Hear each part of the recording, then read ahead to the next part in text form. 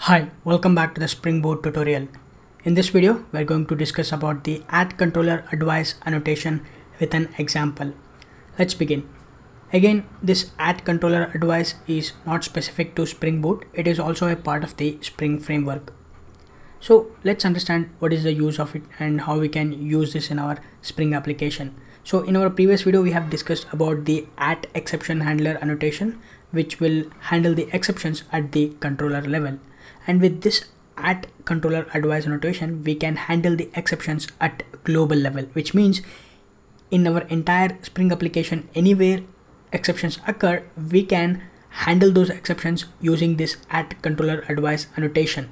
So we're going to annotate this add controller advice annotation to the class level, and then we're going to write a handler methods which will handle the specific exceptions from other controller classes as well.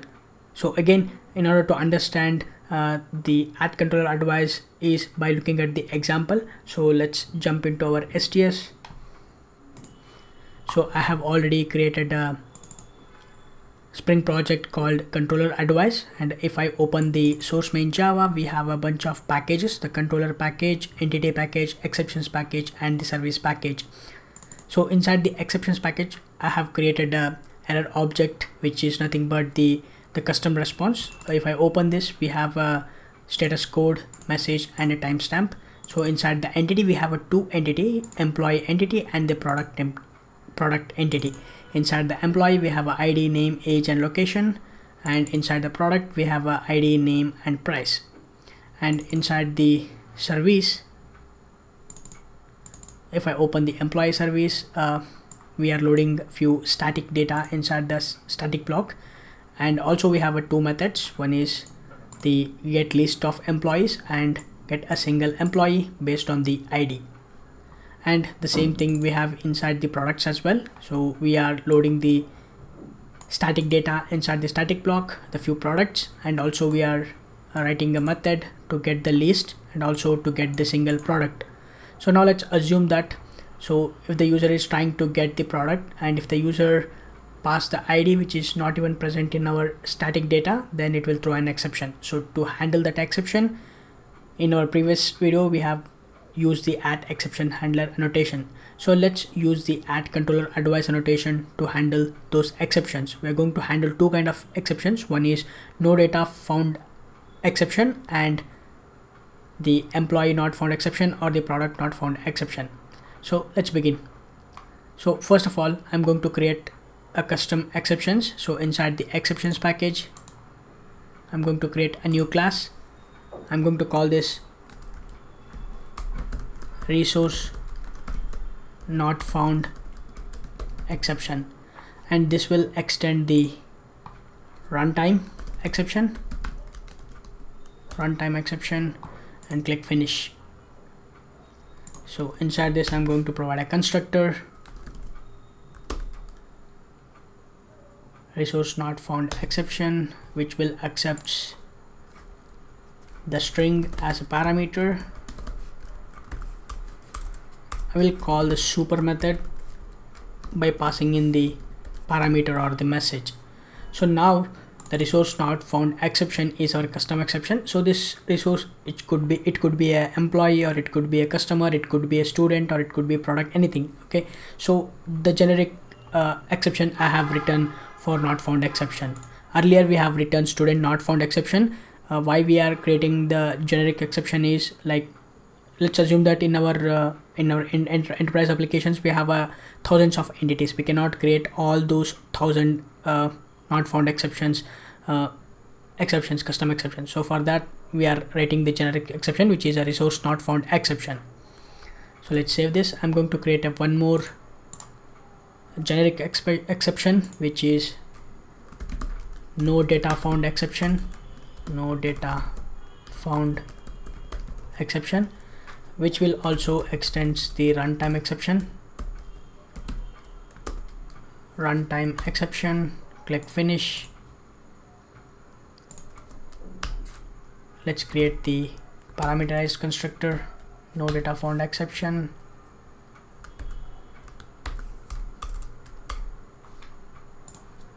this will take the string as a parameter. Let's call the super method. Alright, so now we have two custom exceptions, the no data found exception and the runtime exception. So now let's create the global controller, global exception controller. So inside the exceptions package, I'm going to create a new class which is global exception. Click finish. So we need to add an annotation at controller advice, at controller advice annotation, and inside this I'm going to create a handler method, so public. So this will return the response entity, error object, handle resource not found exception, and this will take the resource not found as an exception, resource not found exception, and inside this let me import the add controller advice as well as the response entity and the error object, and I'm going to annotate this with the add exception handler, and inside this I'm going to create an error object,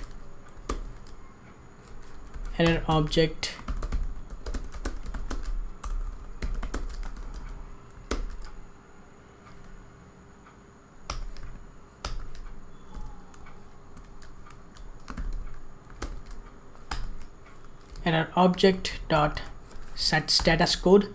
So I'll set the status code to 404. So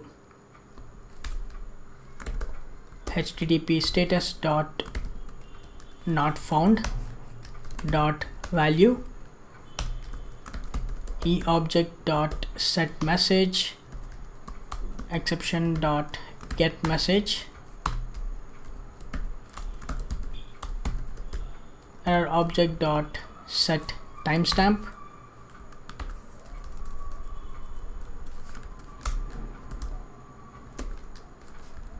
we will use system dot current time milliseconds, and then we will return a response entity, return new response entity, and we will pass the error object as the first parameter, and the second parameter we will pass the http status not found.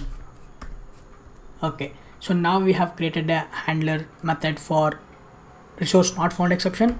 The same way we are going to create a one more handler method for no data found exception. So let me paste it one more time, and I'll change this to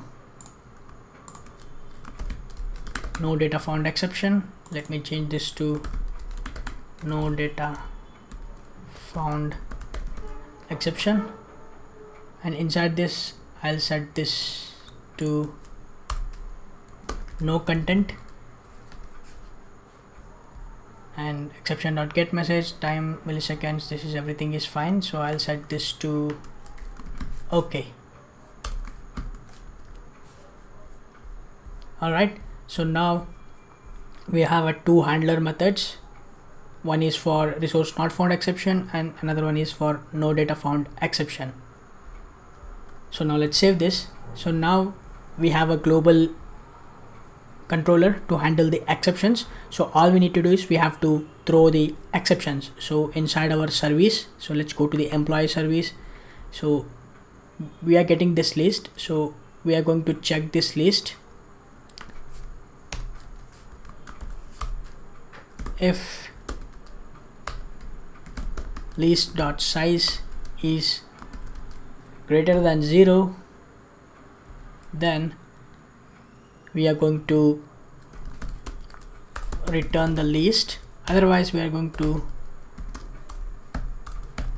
throw a new exception, throw new no data found exception, and I will pass the message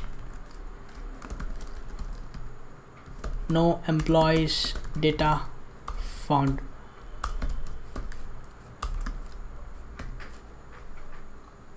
and inside this get employee,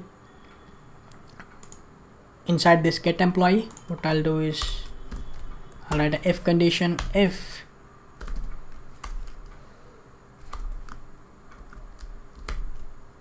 not employee is present, the employee is not present, I'm adding the not operator. If it is not present, then we're going to throw a new exception, throw new resource not found exception.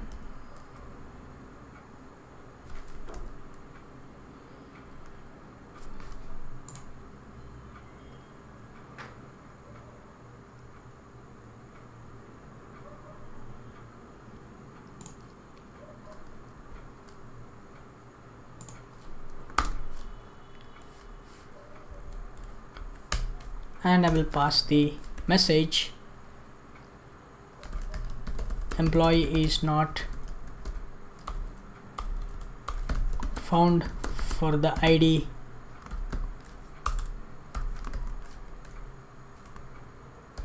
I'm going to attach the ID as well. Otherwise we are going to, if it is present, then we are going to return the employee. So the employee dot get, and the same thing we are going to replicate it in the product service as well. So let me write if the list size, okay, I will do in a different way. If the list is empty, then I'm going to throw a new exception, which is no data found exception. Here I will write the message products data is not available. Otherwise we are going to return the list.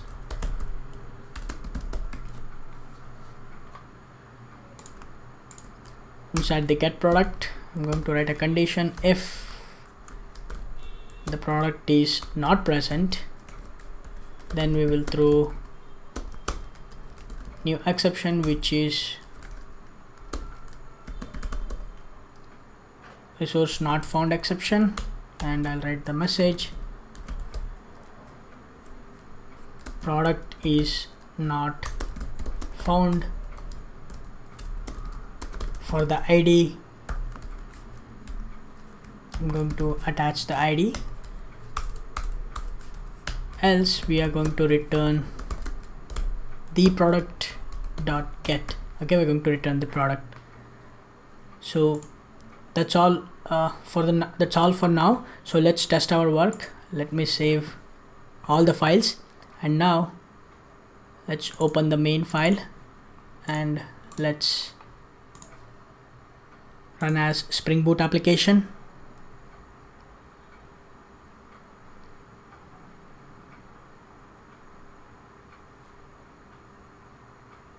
Alright, the application is started. Let's navigate to the browser and localhost 8080/employees. So hit enter.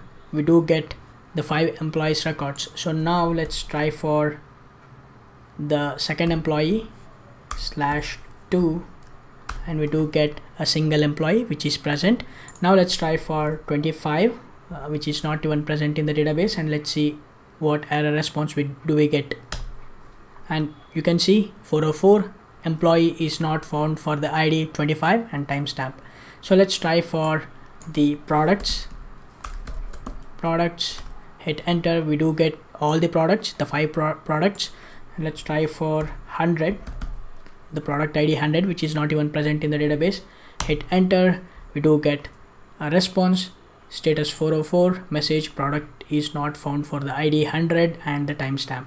Okay, so now let's try for the no data found exception. So for that we need to remove all the data from our static block. So let's go back to the STS, and inside the employee service, let me comment the data inside the product service as well. So let's save this, and the application will restart again, and let's go back to the browser.